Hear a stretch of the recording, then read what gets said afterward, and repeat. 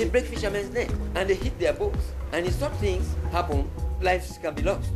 We've had estimates that assess the problem at around 20% of the global catch.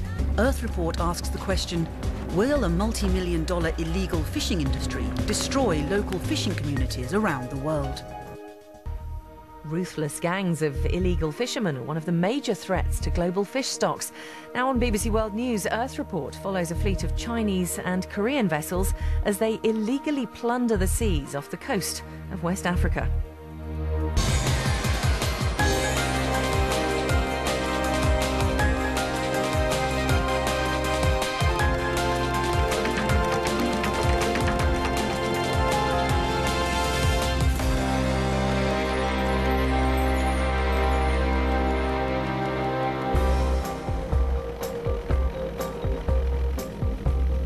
Since the dawn of the new millennium, the United Nations has been warning of the grave consequences of rampant overfishing around the globe.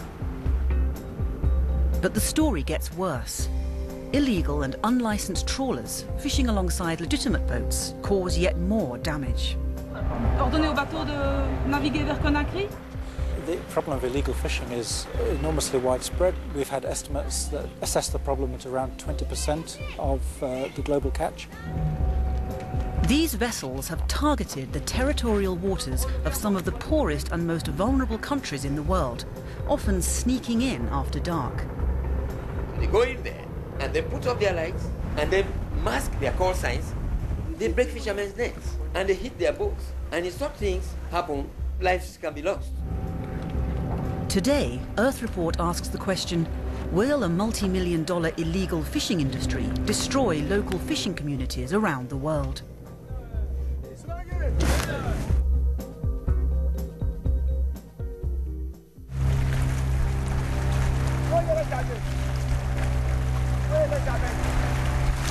The Atlantic Ocean off the coast of West Africa. It's one of the most fertile fishing grounds in the world. For thousands of years, it's supported small coastal communities. But as the world's appetite for fish has grown larger, these seas have attracted fishing vessels from everywhere.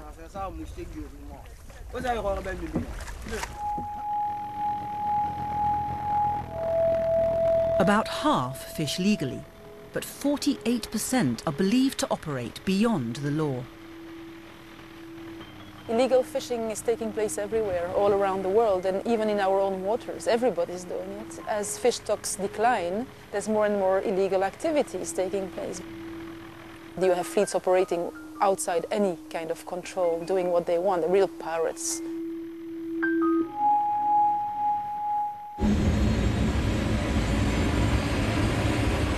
Both Greenpeace and the Environmental Justice Foundation have tracked vessels fishing off the coast of some of the poorest countries in Africa.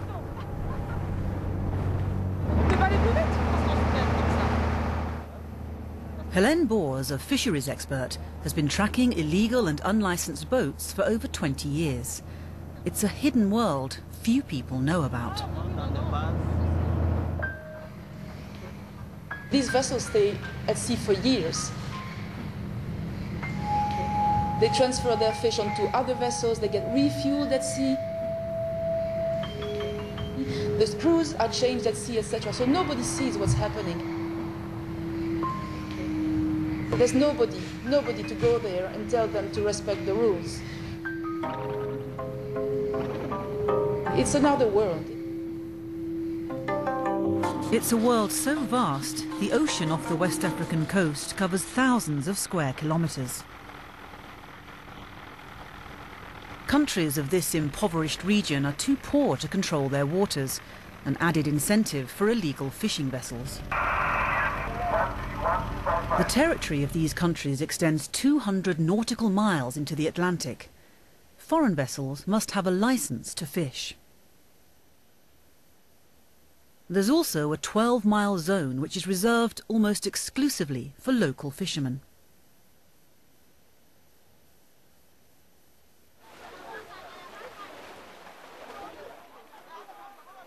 These zones provide a source of revenue and a means of managing fisheries. But unless these coastal waters are patrolled, foreign vessels can fish them illegally, without valid licences and with impunity.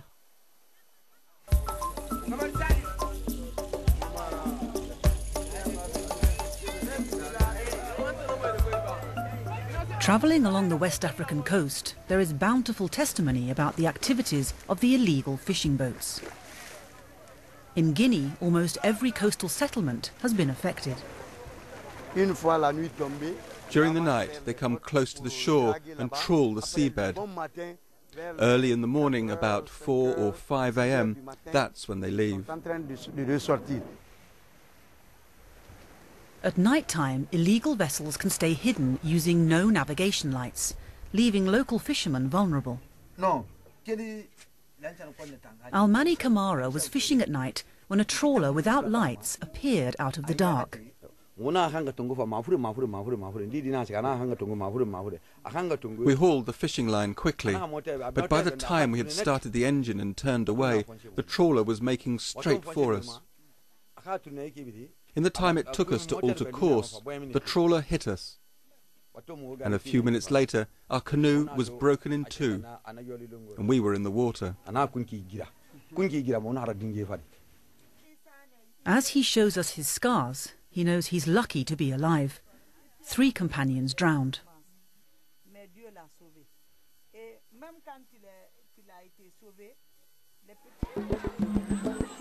Moving up the West African coast, members of the Sierra Leonean fishing communities echoed the tales.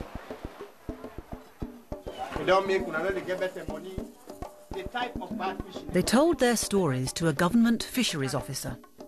He's the master fisherman here at Tombo. He's basically representing the fishermen. So then the inner might. So the trawler, why they talk so far, we left 4 Europe. Amadou Seaport Kamara told us foreign boats were a constant threat. There had been an incident where the trawler actually rolled over the boat. All the fishermen were thrown overboard. They went into the sea and then they swim to escape, to secure their lives. Sometimes there are even accidents where trawlers have inflicted some wounds into fishermen.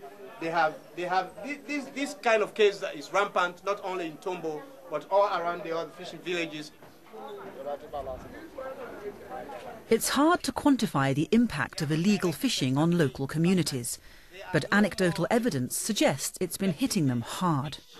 They can no more fish the way they used to do because, for example, they have just wasted about 12 gallons of petrol, 25 gallons of petrol, and they only caught about 6 dozens of fish, which cannot even buy 1 gallon of petrol.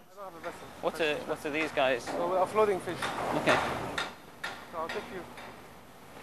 Fisheries experts from the UK's Department for International Development have tried, over the past decade, to assess the scale of the problem, putting a figure on the cost to us all.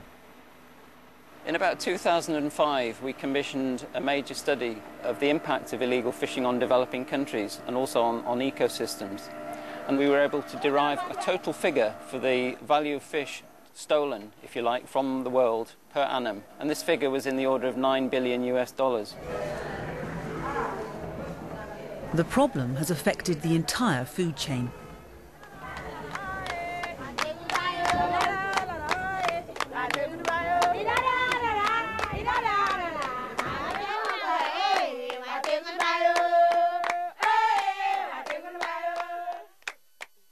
Smoking fish to preserve them was once a much bigger industry.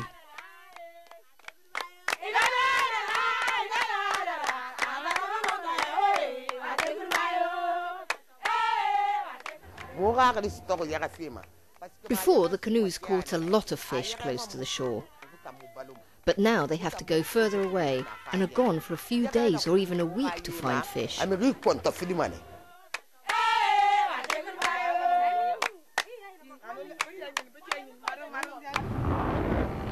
West African nations have no money to patrol their waters constantly, but every so often a pirate vessel has been caught. This fishing vessel is under arrest for fishing without a license, fishing illegally in Guinean waters.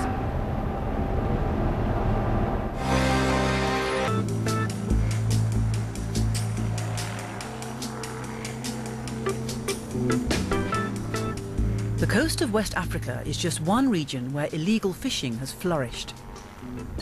The main reason? Countries don't have the money to patrol their waters. An expedition supported by Greenpeace and the Environmental Justice Foundation aimed to curtail pirate fishing in the area. 2 fishery inspectors from Guinea brought with them lists of trawlers licensed to fish in Guinean waters. The plan was to arrest any vessel found fishing illegally.